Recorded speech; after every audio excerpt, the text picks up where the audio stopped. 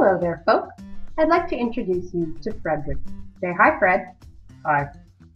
I'm going to tell you the story of Fred's journey through the stages of product development. Listen closely now. It all started when Fred was hanging around with some coworkers after an important meeting. Everyone was standing around chatting when Fred realized he was really thirsty.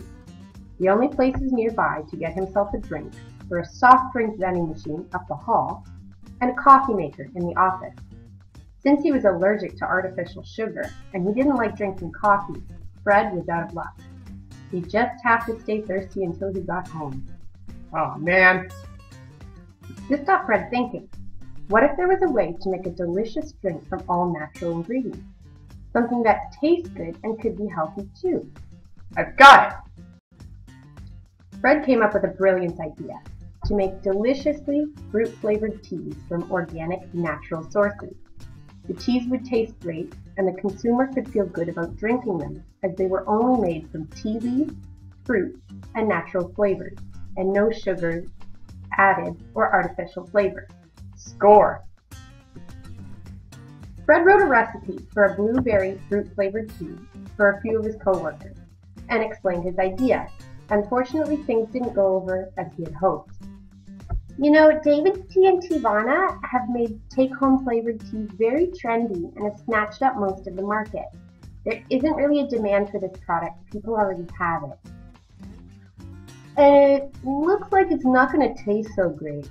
It's just tea with blueberry seeds in it. I think you need to take this back to the drawing board. Fred thought about it for a good long time. He might have enjoyed the tea, but if the consumer didn't, and if there isn't a market yet to be satisfied, they won't buy it. Fred realized he needed to do something that was innovative, so he decided to take a try at a carbonated soft drink. That's the one with the bubbles in it. Thanks, Fred. Soda contains high amounts of sugar, which many people don't consume for various health reasons. It's bad for your teeth, blood, brain, and more.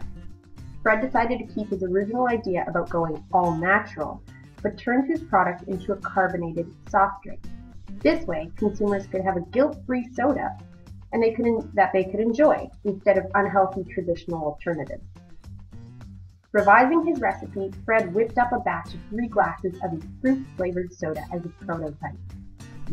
Delicious. All right, the first success. Fred took his product back to his coworkers and let them try. It's delicious. Hooray! On to the next stage.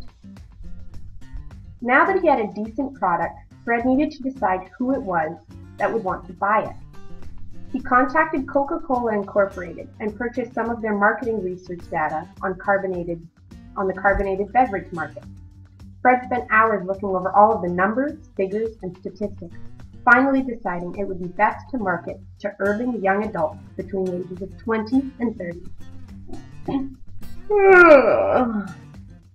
Then came the hard part. What do you mean, the hard part? Fred conducted surveys in the area.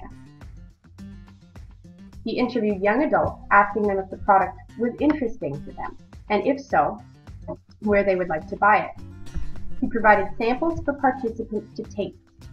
He found that young females preferred the idea and the taste, and would like to go see the product sold at fitness centers and colleges.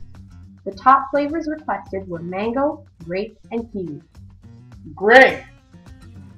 Then came the really hard part. Seriously? Fred needed to investigate whether or not it would be practical and convenient to mass produce his product, and in the end, turn a profit. Since mangoes and kiwis are exotic fruits that need to be imported, the cost of production would be too high, so Fred decided to stick with grapes. Delicious! Fred also wanted to package the beverage in glass bottles to reduce plastic waste. This also proved to be too costly, as glass bottles cost double the amount of plastic ones. This made production too expensive, and so, to cut costs and make production possible, the soda had to be packaged in plastic bottles. Oh man! Created using Powtoon.